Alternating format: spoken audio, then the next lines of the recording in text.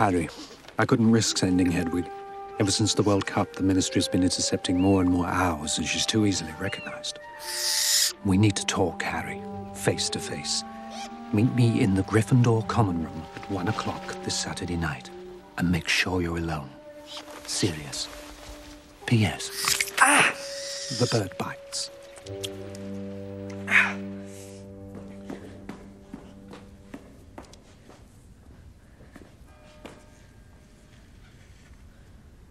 Sirius.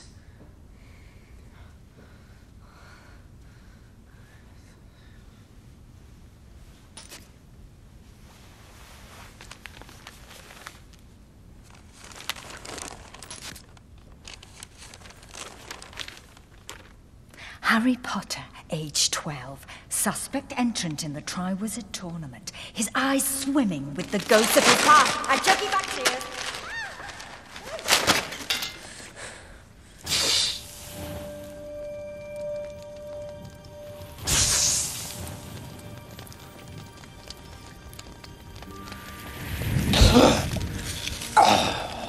Sirius.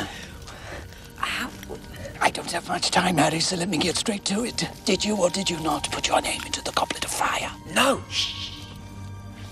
I had to ask. Now, tell me about this dream of yours. You mentioned Wormtail and Voldemort, but who was the third man in the room? I don't know. You didn't hear a name? No.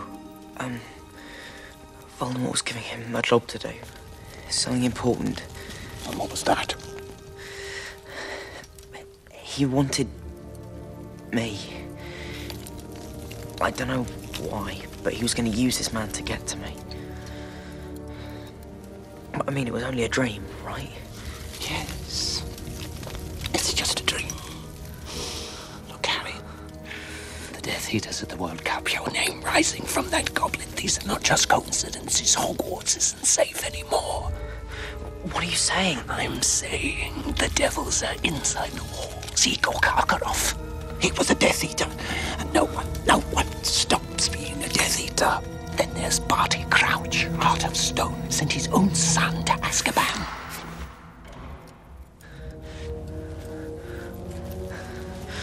Do you think one of them put my name in the goblet? I haven't a clue who put your name in that goblet, Harry, but whoever did is no friend to you. People die in this tournament. I'm not ready for this, Sirius. You don't have a choice.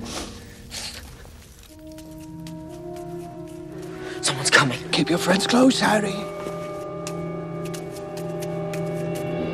Who are you talking to?